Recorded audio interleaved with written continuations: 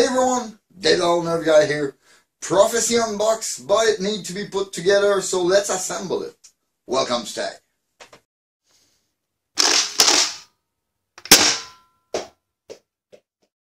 Time to put all that shiny stuff inside of this and to assemble everything. This prophecy should be awesome.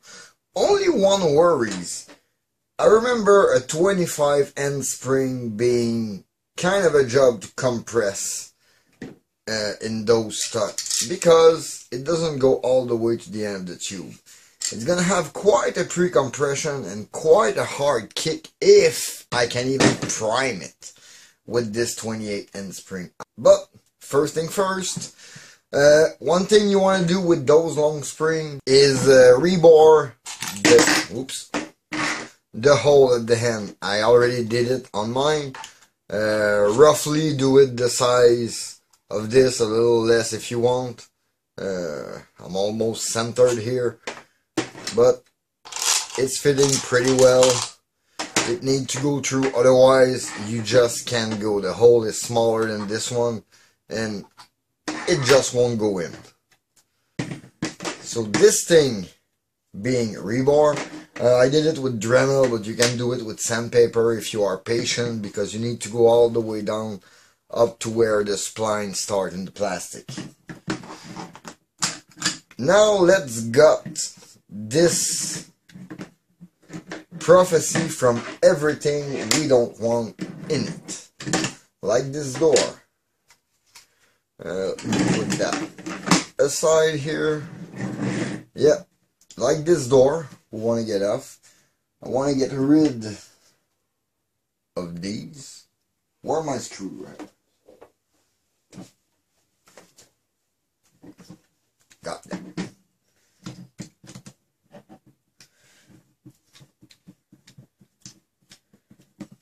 I'm not gonna discard the part. I never discard anything. I'm just gonna leave them in the prophecy box, and if I ever need the part, I'm gonna have it.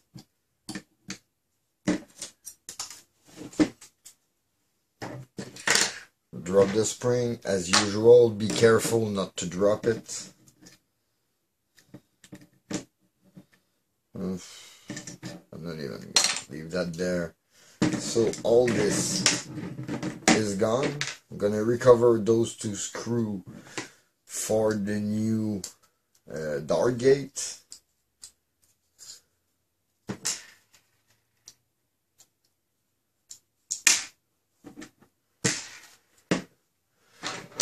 Let's put that aside. Not useful anymore. This dart gate, I will not install it now because I prefer normally to install the barrel first. I explained to you why later, sorry. But first, like I said, let's gut it from every part we don't want. I'm gonna keep those return spring.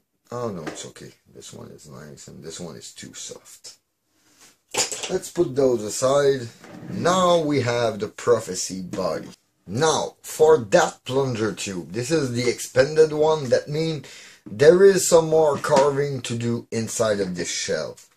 Let's remove that little silicone rubber tab from there. And I'm going to show you what needs to be removed for the one of you that don't know.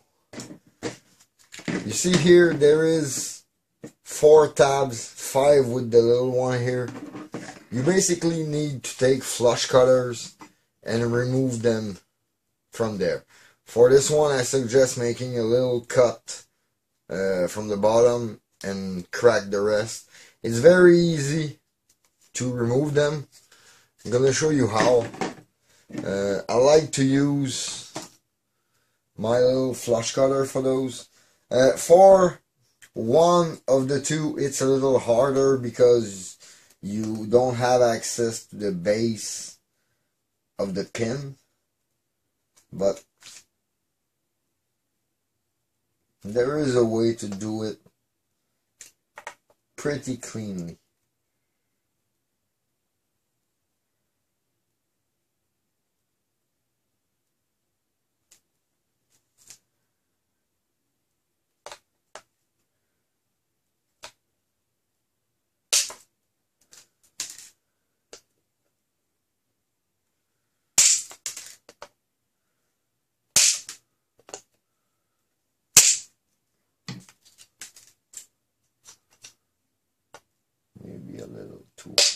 high on the corner there. Yeah. I don't want to scratch the interior of my shell too much, so I'm trying to go gently. Yeah, this is in place. So let's put that in here first. Let's lube that thing a bit.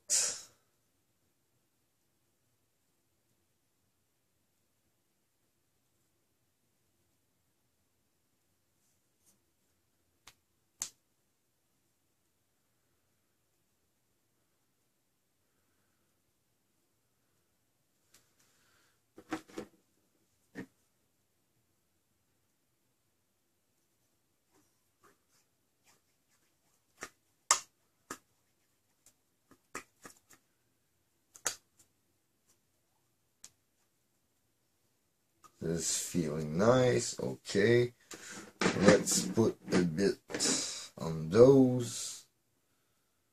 Not now for those. Later on. Let's leave those. Let's leave this one in its place for now. Okay, now the super trigger. It is going there, meaning it needs lube here.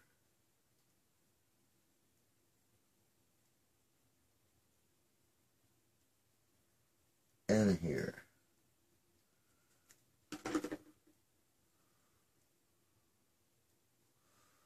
Put a little on the tip where it's gonna push on the catch. Put a little on the side where there is friction, and you're pretty much set with this. Just need to grab my spring.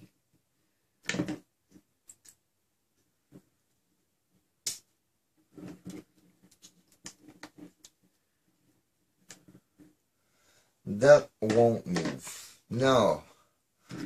I already put my plunger. Oh yeah, I'm just gonna put it there. Perfect.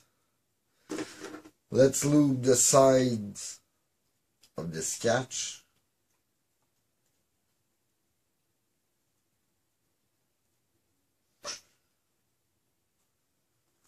And the bottom.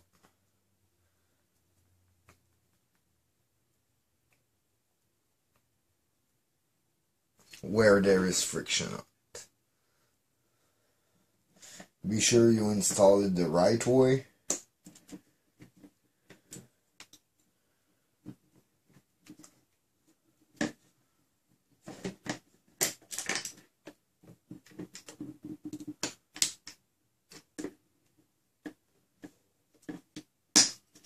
This is going to be a pretty hefty trigger to pull. Oh my. Huh. Okay, let's put those aside. Now, this bolt sled. I like to use this and this one for the bolt sled. And for the screw that I'm gonna need, they're already over there. So good. Let's put one here. Check the positioning. Everything is right. Everything is perfect. So I'm gonna lube it up on the little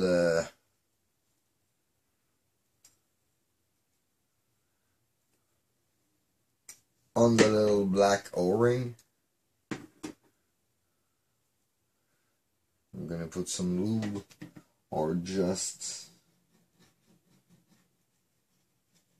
inside of here where there's gonna be friction.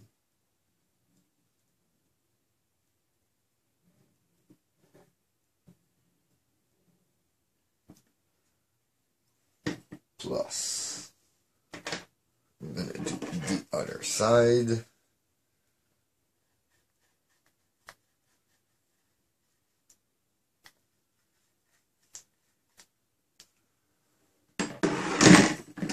It got its lube. Now let's lube both sides of this.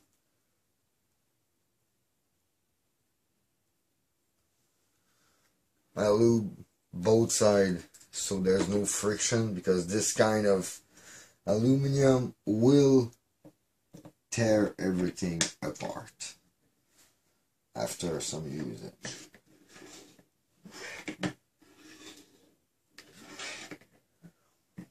Okay, this is nice, perfect. It's gonna be pretty awesome when I'm gonna put this thing up. Let's put that here. Let's make sure it's in the right place. The pin should go. See, there's just, it's weird. It's like two different kind of red. Just put that pin through.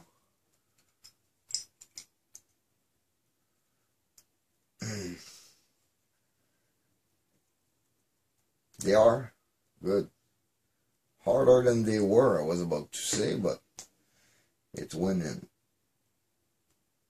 It went in.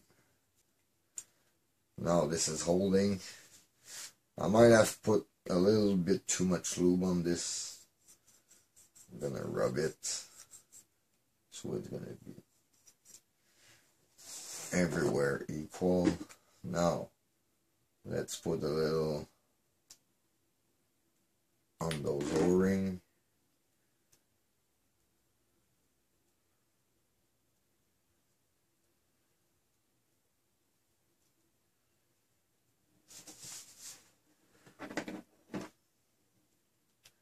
And let's insert it. Oh my god, this is a tight fit. Now it's in. Whew! This is a tight fit. I have to say, this is a tight fit. I have no doubt the seal is gonna be good. Yes. For this part, I don't really care if I got lube on my hand. I mean, pretty much all the part I'm putting right now needs to be lube. So far, so good. Everything is in place. And can I pull back on this with this seal in? Okay, let's leave it like that so it's gonna compress a little more. Now, the part you've been waiting for, that dart gate. The reason why I take my time for the dart gate is because I like to have the barrel already installed in it before I put it in the blaster. This way I am very sure it's at the bottom and I can hold it the right way. So for this,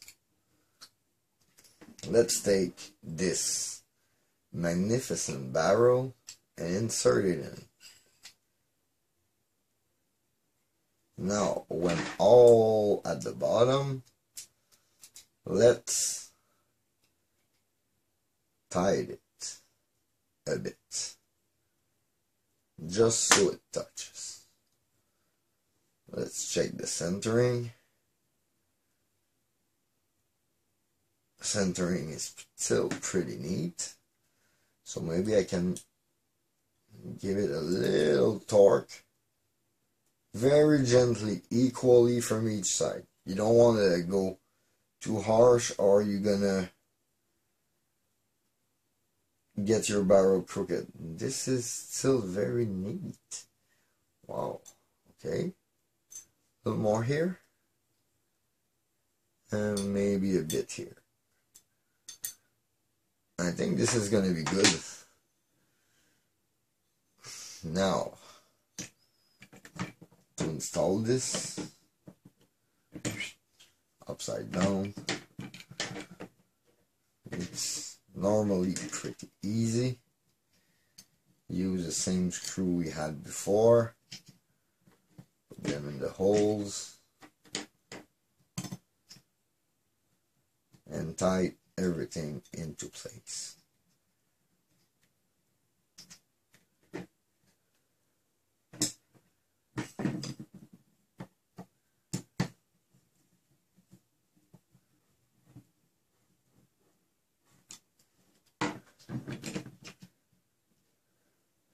Nothing is moving.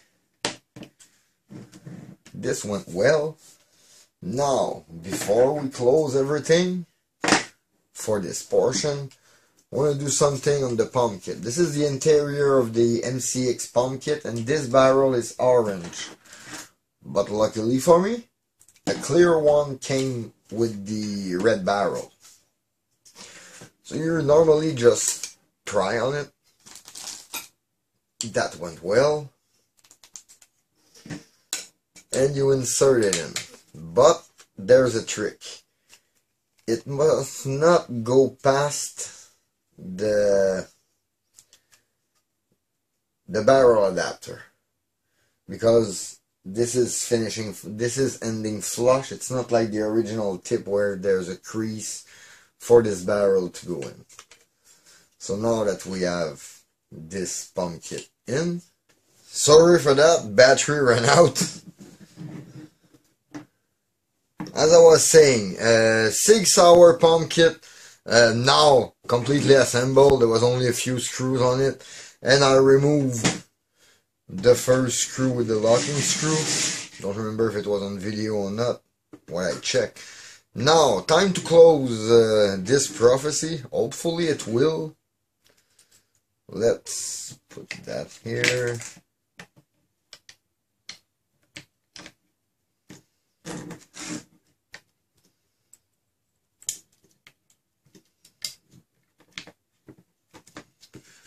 Holding there. Everything should close fairly easily.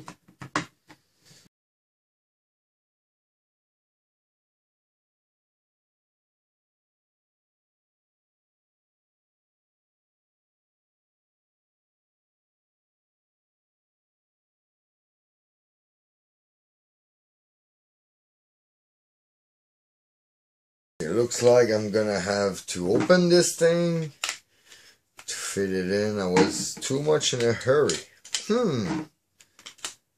Like my honey badger kit can install the barrel first, and then I just made that rookie mistake. Now, should be able to easily install it.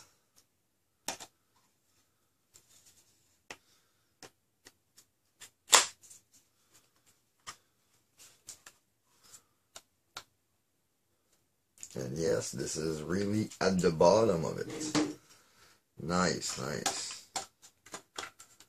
Now, for that red mica piece, do I?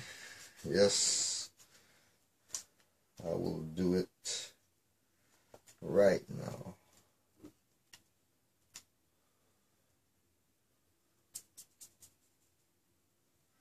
I have my two sets here.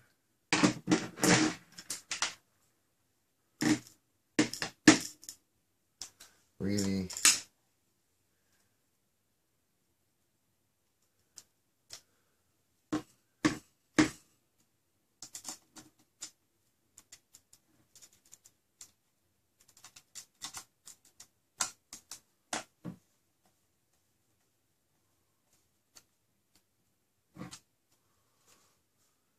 And one,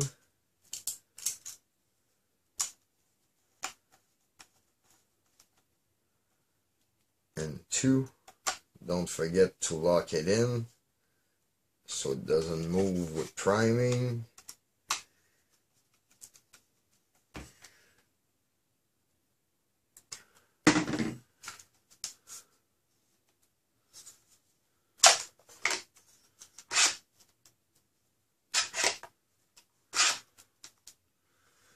This is super efficient so far.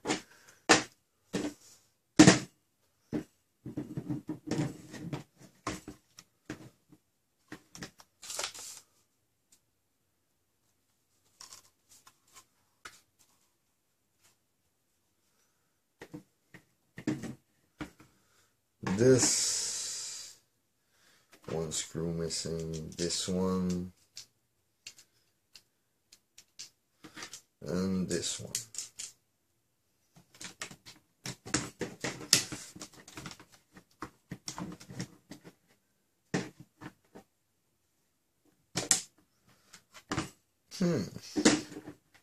It looks like they want the body kit before it.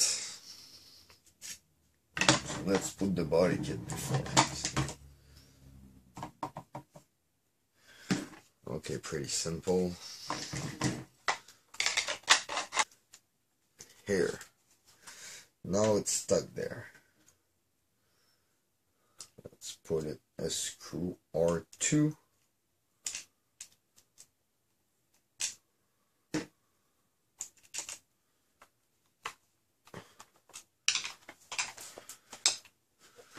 Pretty sure those are not the one that goes there. Nope. But those are the ones provided. I'm gonna use those.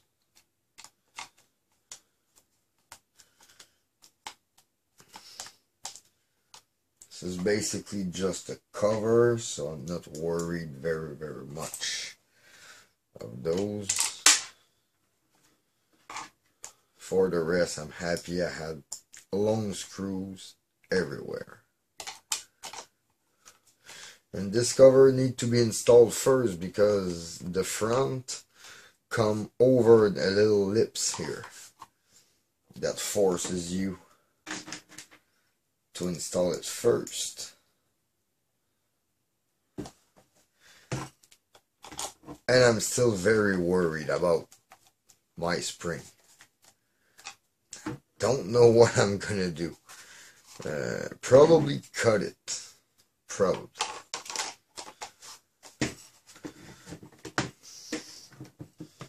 So basically this plus this.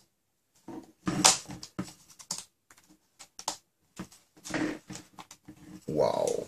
The fitment is amazing. Will equal a great blaster.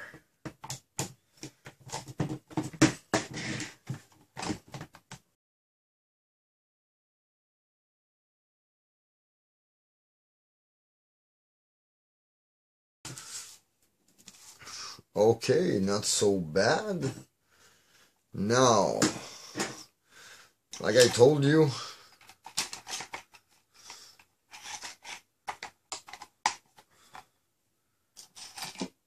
that spring worries me a lot.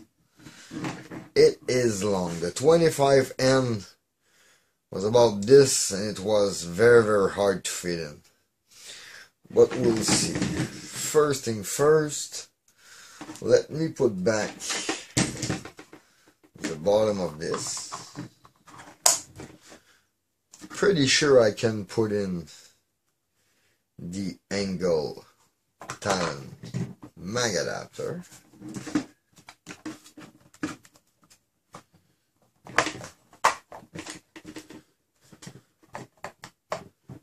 To be flushed in. Very neat. And this spare hardware to go in the sorting box. And the 45-degree angle grip, which I'm having second thought about, but I'm gonna live with this one for now.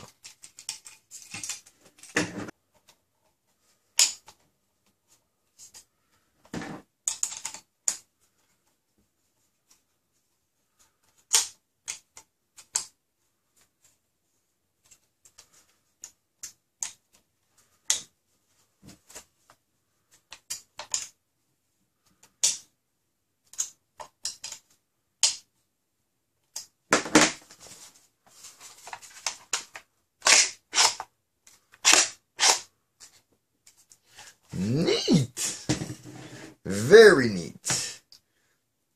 Moment of truth. Let's try to fit that stock over there. Oh my god. This is gonna be a challenge.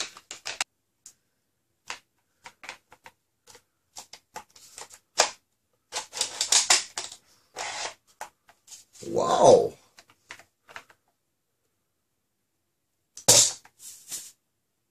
Whoa! And the seal is staying in. No, I think we have a winner. I really think we have a winner here. Can't wait to pass a whole review on this.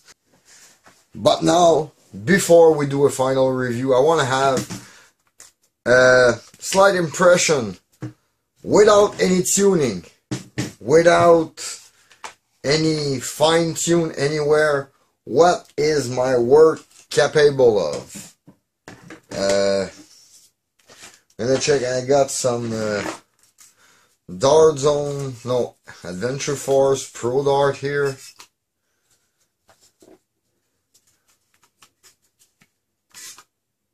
I love the look of those angle mag.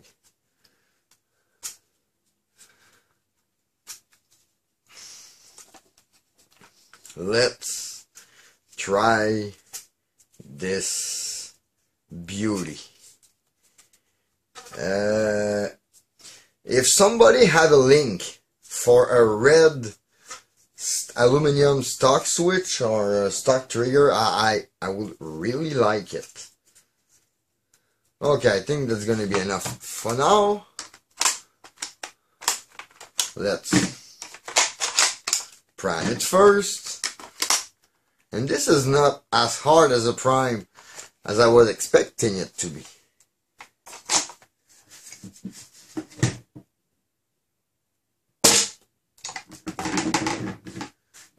$209.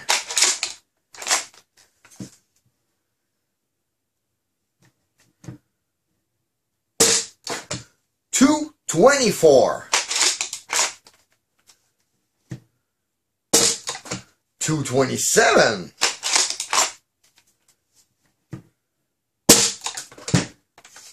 $227. $230.9. I think I have my machine here. I really do think I have my mean machine here. Wow. I think that's it for today. In the meantime, you can always follow me on Facebook and Instagram at thatoldnerfguy. Please leave a like and comment, subscribe for more content. Don't forget to hit that bell to stay notified for my latest video. Next video is going to be the review of this bad boy. This was Dave Fatag. See you next time. Bye.